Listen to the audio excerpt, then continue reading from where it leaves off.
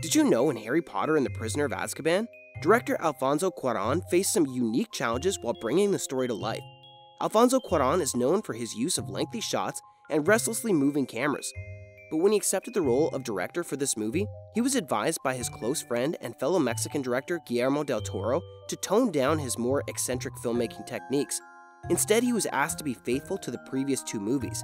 It can be difficult for a director to change their style, but Alfonso Cuarón was able to adapt and deliver a fantastic film that stayed true to the Harry Potter series while still bringing his own unique touch to the film.